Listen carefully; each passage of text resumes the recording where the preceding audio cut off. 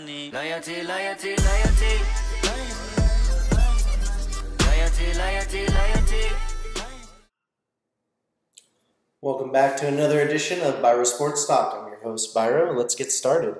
So, first things I want to touch on.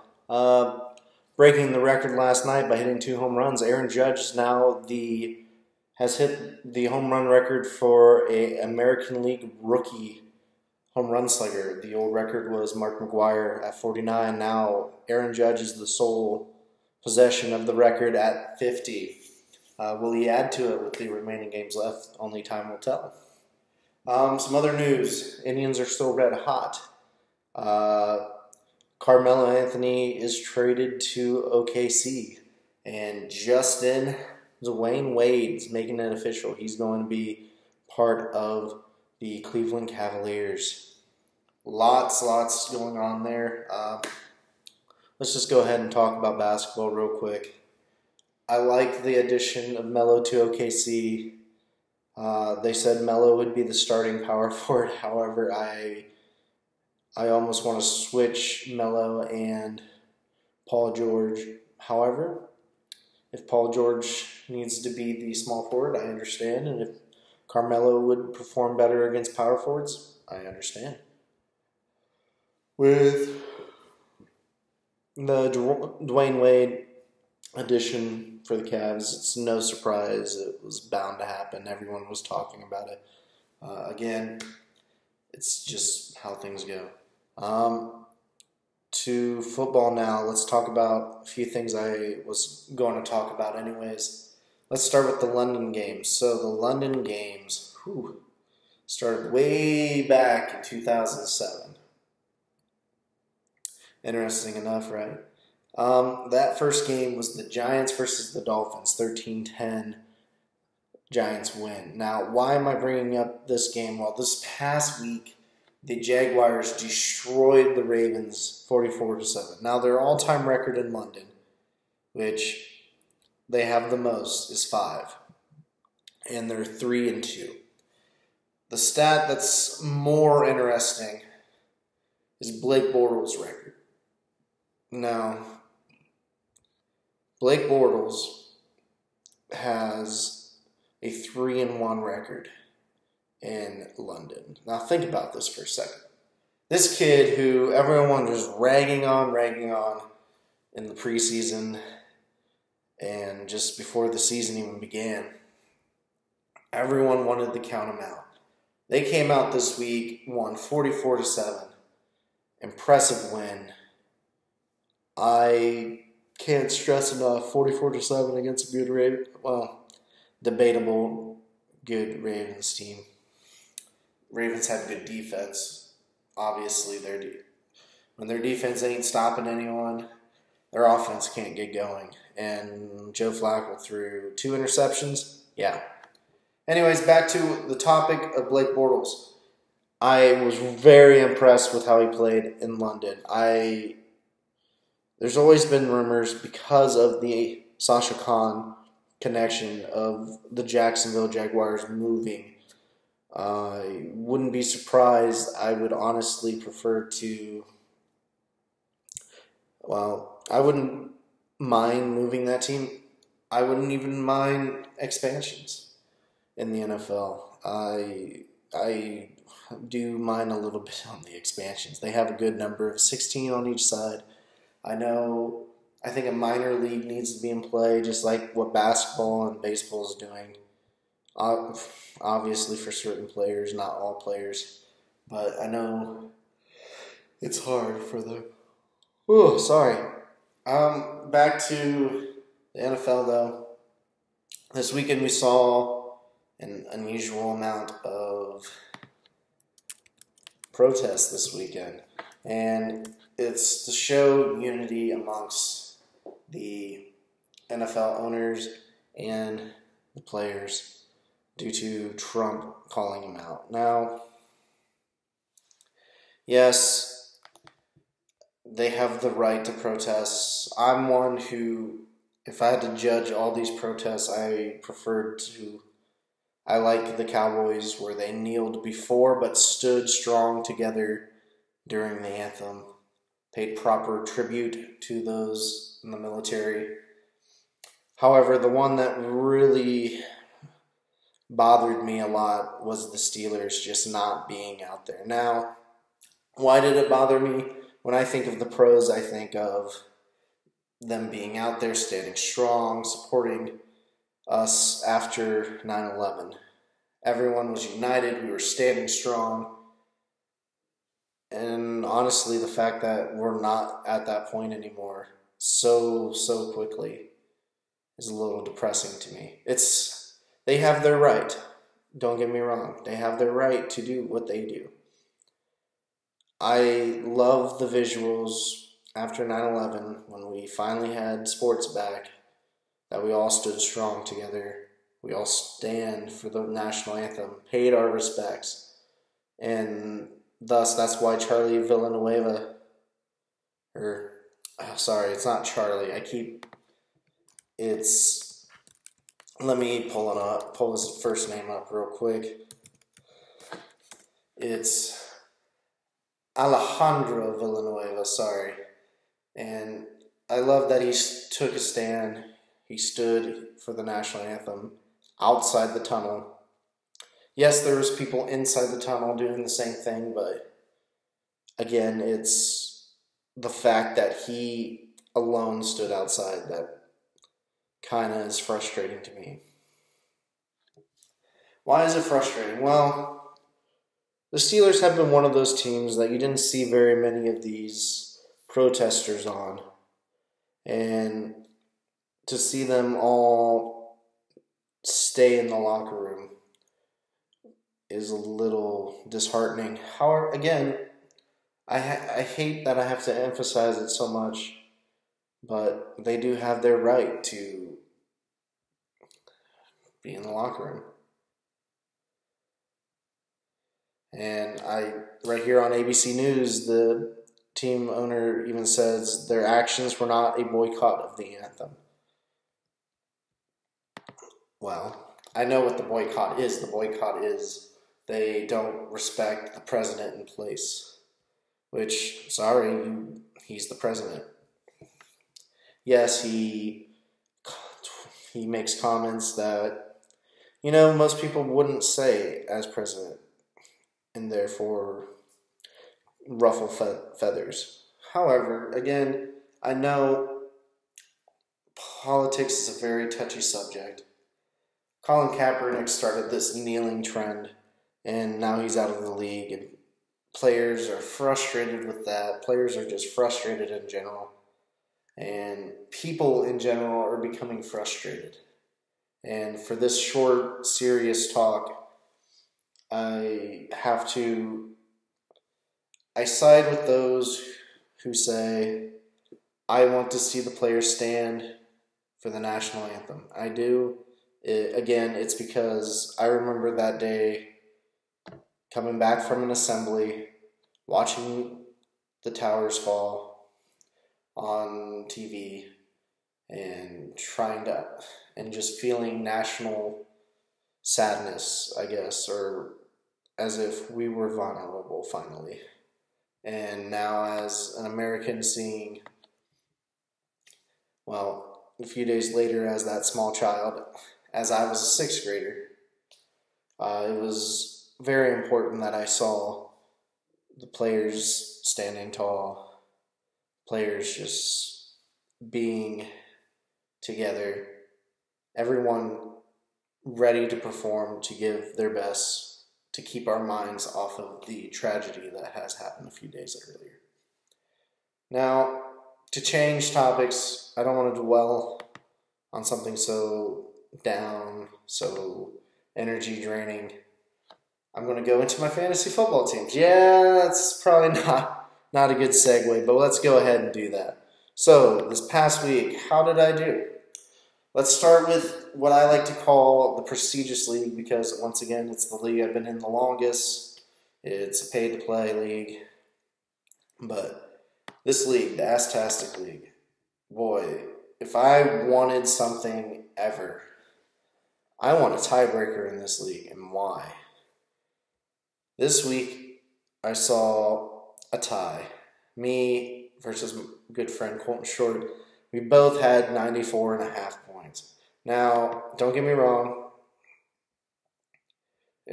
I understand. However, the thing I don't like.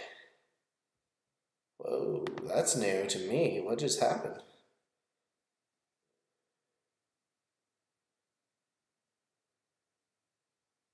Huh.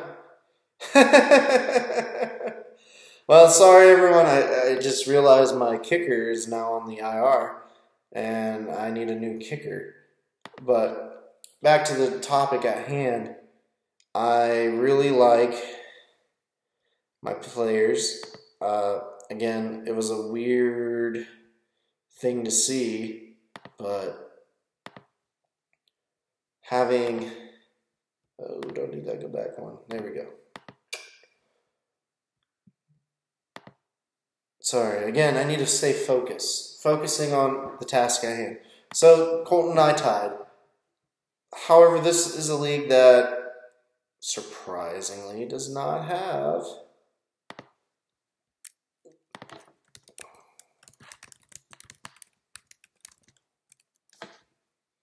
a tiebreaker. Most leagues have a tiebreaker of their bench.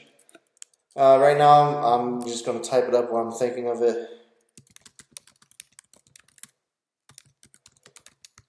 And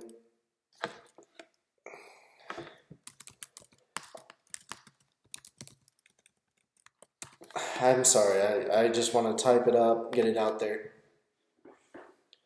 However, okay, so again, this is a league, prestigious, yada yada. So I tied them. The tiebreaker, which in most leagues would have been the total points of the bench. If I look at the benches right now, let's see, those are starters. I don't care about the starters. What does the bench have? The bench, my team, sorry. My team had 61.4 bench points. His had 58.6. Okay. Well, at the time when I wrote things, I was not expecting Dak Prescott, who was on my bench, to have 24 points. I was expecting to lose, and I even said, I think Colton should get this win if we're tied because of a tiebreaker. Now, the thing that happened, the worst thing happened, is there was a stat correction. Now, a lot of people don't notice stat corrections during the week. Let's see, week 3. Oh, that's a lie. Oh, that's a lie, and they're not gonna, So, the week 3 stat correction. I entered this game with Colton before Dak Prescott and before actually it was before Michael Crabtree, who got me half a point for his one reception. Now, I was up a half a point. Colton's players were done. Things were settled. Everything was done. How do I all of a sudden tie without a stat correction? Now, oh boy. Trust me, this is a big what happened. So I don't know what happened where Colton gained this whole point. And I'm pretty sure it's with Alex Smith. I'm pretty sure it's Alex Smith. But we're tied, and I move on. So this week, week 4, now that I know I'm entering with question marks at kicker, I'm entering with some other players like Kobe Fleener, who I don't know. I don't know how I feel about him. He did okay, but he's not, awesome. I'm entering a game where my 1-1-1, I face the commissioner, Jordan Miller. Keep calm and live McCaffrey. Ha, play on words. Now, the comparison of the two teams is pretty normal.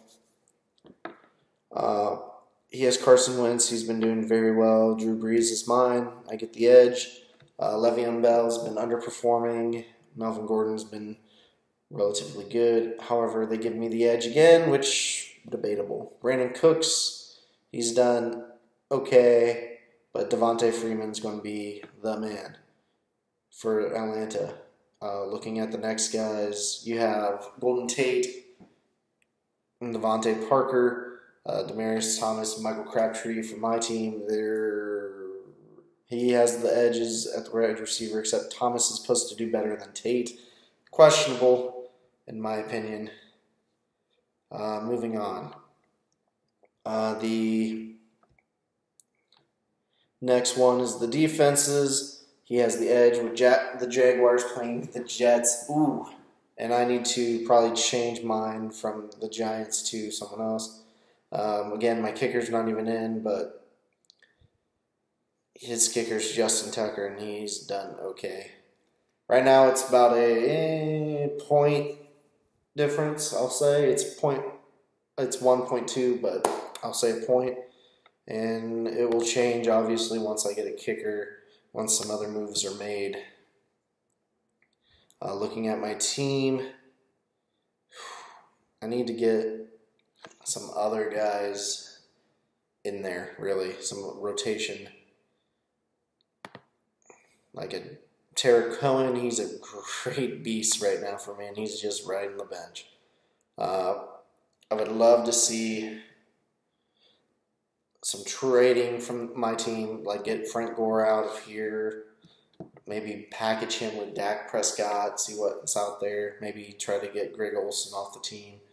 But we'll have to see. Some of the offers I've been getting have been lackluster. I'll admit they're a little lackluster, but because most of them are, I want Devontae Freeman, one of your top guys, and here's someone who's terrible in return. I mean, okay, but that doesn't, you have to think win-win in these situations of trades. Let's move on to another league. I feel like I'm talking forever on this league. So let's go to the Northwest Ohio League. So this league, let's talk about this last win I had. And yes, it was a win. 93-87. Now, it shocked me that I won. Why? Because I was down a decent chunk. I was like, Dak Prescott, he could do good. He could. What does he do? He does good. He had 22 points. More than enough that I needed. And here I am. Now, looking at the schedule this week, I need something other than Kyle Rudolph. I don't trust him. Kelvin Benjamin's not going to do very well, so I'm going to get rid of him in the lineup. Jason Witten also had 0 points. My tight ends in this league just don't look like they're going to do well. And that's typical. Let's go ahead and do that too. And yeah, it's about right. I'll leave it. But there's my team. They're ready to go. This week, I face the Bullet Club, I believe. J Money Bullet. Nope, Bubba J is who I face. Nice. So Bubba J, he's a 3-0 guy. There are only 2 left, which is Bubba J and J Money's Baylor Club. Now, at 2-1, me and Travis Scott's Goosebumps are the only 2 at the 2-1, which there's a lot of 1 and 2s. And again, it's early. It's fine. I like what I'm seeing this week again. I love having the projections on my side.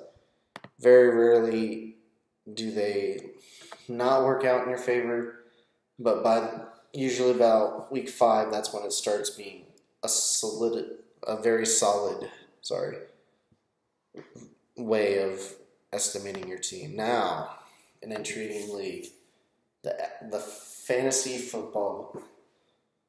Oh man, the Fantasy Football League, I think, is what FFBL stands for. Now, this team's great. They are.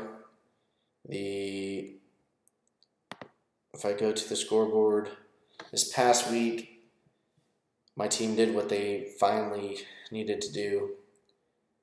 I destroyed the professional manslayer Alicia Martin. Sorry. It was a 105-57 win. Now, what took me to the promised land? Well, let's go ahead and do the quick box score. I don't like the full in-depth one for some reason. Let's go straight into this. So let's look. Jordan Howard, Odell Beckham Jr. Let's say they push, even though I had 2 points advantage. Okay. Eagles defense only got me a point. Her Buccaneers defense, -6, sadly. If she had Eli Manning and Jared Cook, we might be talking another story. However, the same thing could be said with my team. If I had Marcus Mariota and Robert Woods, could be destroying them. Now, the thing I noticed with this week was Michael Crabtree, who's been great, didn't perform. Tyrell Williams has not performed. Now, do I think Robert Woods will? Maybe. Let me check him out real quick. His stats are a little iffy. Jordan Matthews has been solid, not quite double digits. So let's go ahead and try. Oh, see, I just don't want to leave him per se. I think Woods would be a better suit in a sense. Now, let's focus again. I got a great team. They're 2-1. This week 4 matchup against a friend of mine, Jonathan Davretsky. I hope I say your last name right. But he's called the Pit of Despair Dilly Dilly. That wasn't his name before, but I love that's his team name now. Oh, that's so funny. If you haven't seen it, it's a commercial for Bud Light. It's pretty much they say diddly dilly after things, and that's just awesome. All right, so let's see how our teams compare, though. So I'm looking at it right now. Very solid team I'm facing right now. It's a very, very, very solid. I can't say that. Let me say it one more time. Very solid team this week that I'm facing. So for his team, he has Phillip Rivers, who's supposed to do better than Alex Smith. Le'Veon Bell, who's supposed to do better than Jordan Howard. Michael Crabtree is supposed to do better than Amari Cooper. We'll see. I don't know if Cooper can be contained to what happened last week, which, again, was a point. Same with Crabtree, though. But that's actually very interesting that they're lined up the same. Robert Woods against Randall Cobb. Gronk against Jason Witten. That's another interesting one. Carlos Hyde's supposed to lose out to Christian McCaffrey. Wow. How did McCaffrey do? This last game he came out and played because Kelvin Benjamin got hurt. Wow. But McCaffrey's going to probably continue his success. Looking at some other stuff, Titans defense is supposed to be okay. And the kickers are supposed to be his advantage again. That's interesting, but okay. But this is a very scary thing. I will admit it right now. I think it's a very worrisome matchup because I think John's team's got the advantage here. There's no question about it. I'm pretty sure the Biro Sports Talk team will lose to the Pit of Despair Dilly Dilly. Yes, I had to do it again. But, alright. So let's look.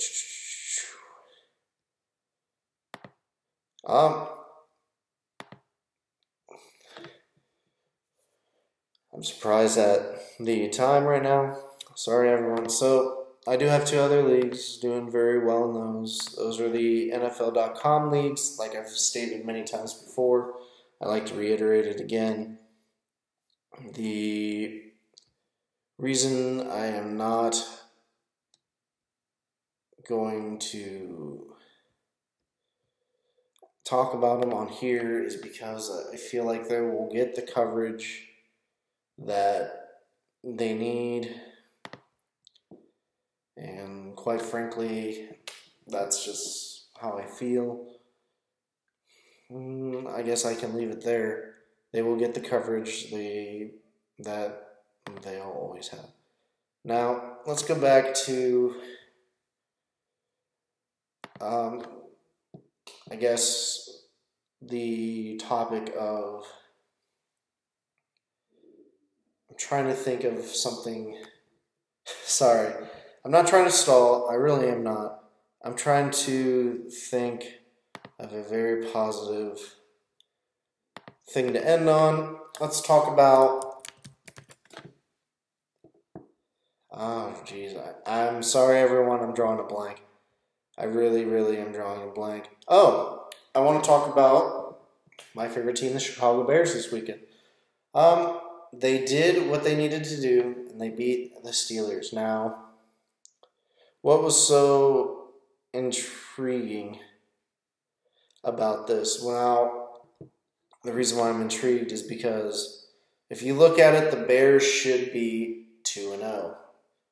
Now, why should they be 2-0? Because their very first game, they played very well, except for drops killed them. Yeah, it happens, but you look at the stats even. Jordan Howard had the most receptions and receiving yards. Listen, receiving yards. That's not good. Tarek Cohen also had great receiving yards. And all the Bears did was pound and pound and pound the Steelers' defense.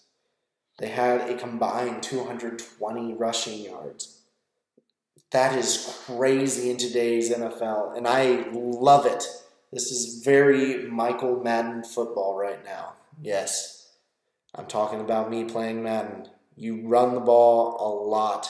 You play solid, bend, don't break defense. Yes, you break a few times, but not enough to overcome. It also helped. Well, I should say what didn't help was another interception for Glennon. Do you view this as more talk for Mitchell Trubisky? I think Glennon didn't win the game, he managed the game, and that's not what we need as the Chicago Bears right now.